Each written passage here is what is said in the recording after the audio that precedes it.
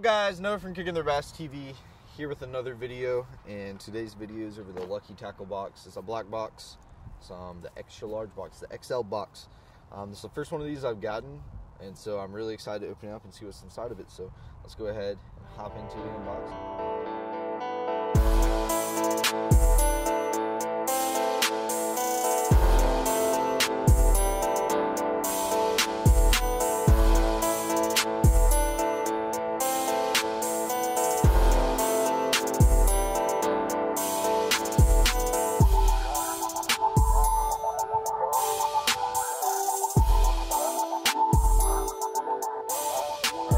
Opening up the box, the first bait that I see is this 401 crawl jig.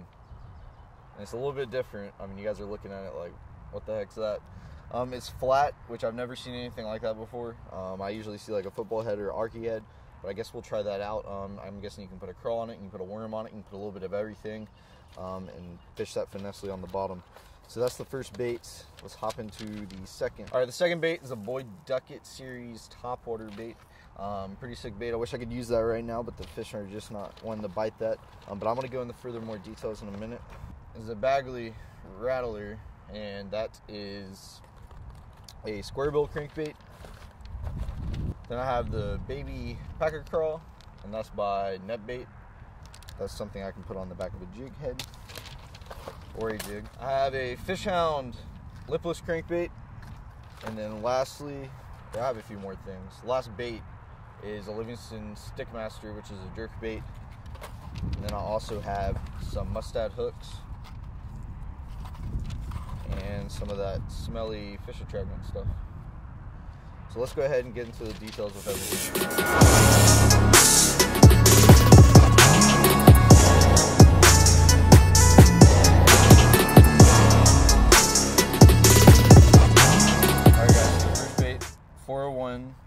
Jig head, and I actually have it paired up with that Netbait crawl, the Baby Packer Crawl, and pretty much this is a totally different style jig head than I would normally be throwing, but you can pretty much throw this on rock, you can throw it in brush piles, you can throw it anywhere where you're working on the bottom. I want to recommend reeling this at the top of the water. Anywhere where you actually have this thing in contact with the bottom of the water, you can throw it.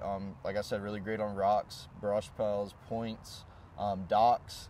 I just don't know how this head's going to work personally, because it's really flat. It may get stuck in some rocks and stuff, because if you use a football head or you use other types of heads, it's going to be styled for whatever you're fishing. The rod and reel that I have this bait on is an Okuma TCS, which is a great rod. I just started using these. I'm finally mentioning these inside the videos. They're one of my new sponsors. I actually dropped some of my previous sponsors, so I'm going to be using Okuma now.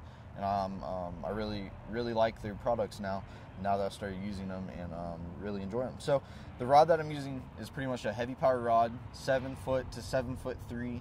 You can also use a medium heavy. I really like a medium heavy fast action 7 foot rod for pretty much any type of like shaky head, crawl, jig head. Those work great as well, especially for skipping. But if you're going to go out deep, I'd recommend something a little bit heavy powered. The reel that I'm using is just a 7:1 gear ratio reel, and this is the Okuma Helios TCS series reel. And the line I'm going to be using is about 15-pound fluorocarbon. You can use 12, but I like the range around 10 to 15, but for stuff on the bottom, I really like 15.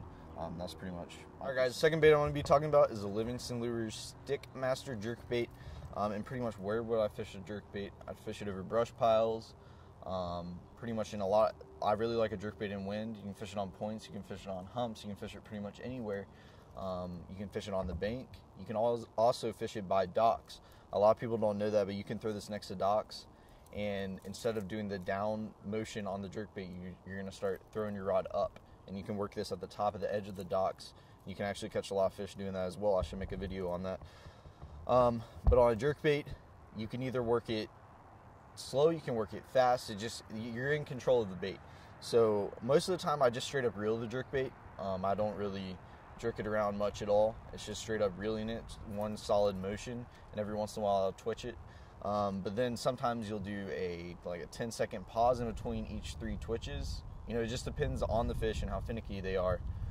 that day. So moving on to the rod and reel combo that I would use for this bait is I'm also using the Akuma Helios TCS style reel, and I have 12-pound fluorocarbon on here. I just prefer 12-pound. You can go 10-pound on a jerk bait, but I like 12. And then the rod is a medium power rod.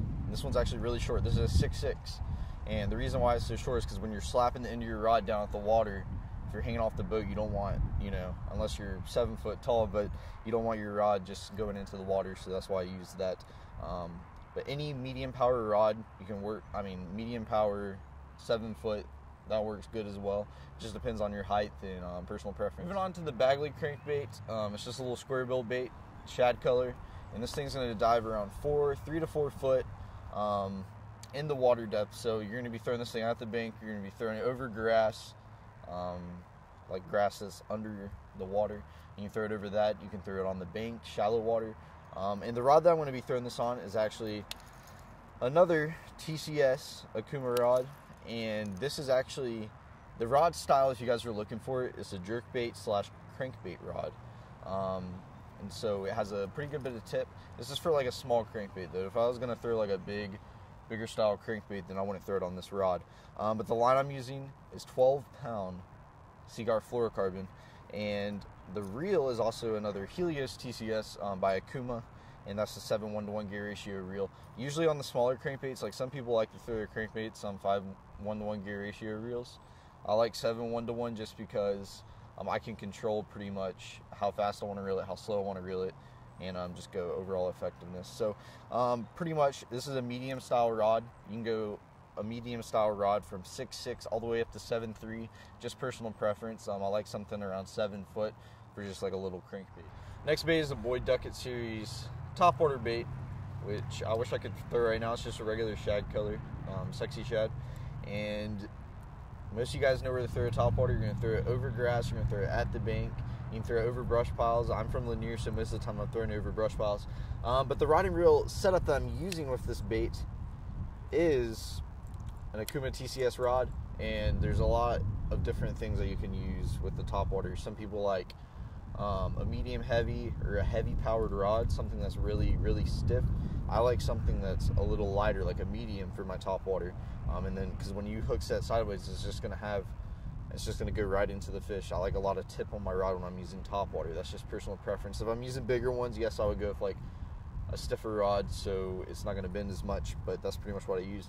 The line I'm going to be using is usually 50-pound braid, anywhere between 30-pound braid, 50-pound braid on a top water.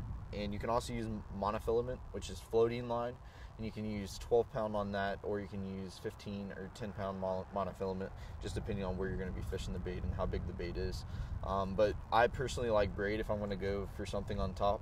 I like braid. It just floats. It doesn't get old, and it lasts really long. The last bait in the box is a Fish Hound rattle trap.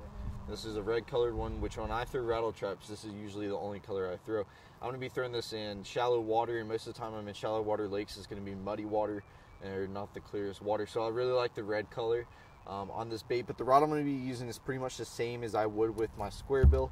It's an Akuma TCS, the jerkbait / crankbait rod. And this is a 7-foot medium rod, so it's going to have a lot of tip. And I also like to throw this on a 7:1-to-1 gear ratio reel. This is the Helios TCS like the others. And the line I like to use is 12 to 15-pound fluorocarbon.